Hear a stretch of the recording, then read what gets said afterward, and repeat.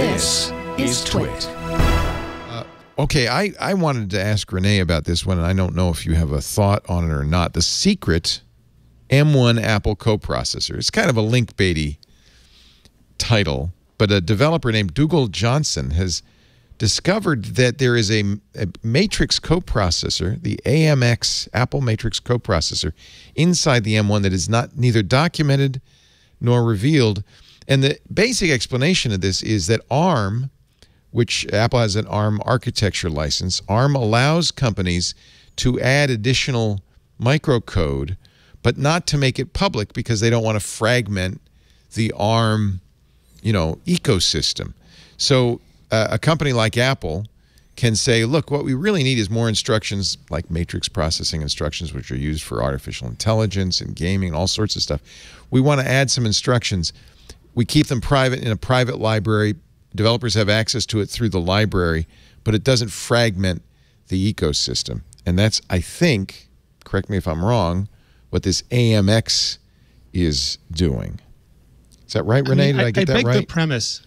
Yeah, but I beg the premise of the article or the discovery, because Apple's been really upfront about the AMX. They've had it up on stage numerous times. Well, never mind. They've pointed it out. It was just link-based then. No, got me. I really didn't get, but the reason, the thing is that, and it highlights another part of the problem is that for some reason some people don't want to give Apple any credit for the M1 or the A14 or any of these. Oh, it's just ARM. They just say, the ARM chip. Yeah. Yeah, but when they talk about AMD, they never say, oh, the x86. They say AMD or they say Intel. Right. I just say Apple, because that's the parity here. No one's looking at a PS5 and saying, oh, that's such great x86 inside that thing. It's a really good AMD CPU, SoC, and one of the reasons is Apple switched from their design license after the A5 and got an architecture license, and they have, as far as I know, one of the most permissible architecture licenses available, and they can do all sorts of custom things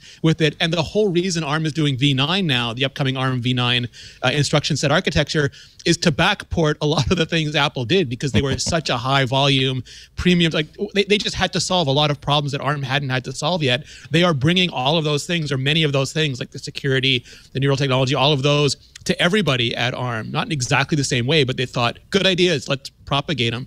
But a lot of that stuff, it's an ARM instruction set that Apple is using is a very small part of the CPU that they're still using. And I find all the banter around it fascinating from a psychological point of view. Is it the case then that there are probably many more extensions like this to the architecture that just, Apple, for completely appropriate reasons, keeps to itself?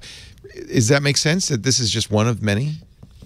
Yeah, I'm sure they keep their silicon IP really people go and shoot the dies, for a reason. Right. But the case of the AMX, the Apple Matrix multipliers, they decided that just an Apple neural engine wasn't enough. That there were some cases where the CPU was better tasked or the GPU was better tasked. So they created a machine learning controller. The same way they had a performance controller to decide which tasks needed big cores versus small cores. They have a machine learning controller that decides this particular AI task is better suited for the compute cores in the CPU or the compute cores in the GPU or the dedicated cores in the ANE, and then it moves things around. It round trips them, and because of unified memory, it's an incredibly efficient process, and that gives them a lot of advantages. But this has been on slides for 2-3 years already. It's good link bait, and I fell for it. I mean, I have to say, for years, I bought the Windows Secrets books for the same reason. Secret APIs have always been a fascination of developers.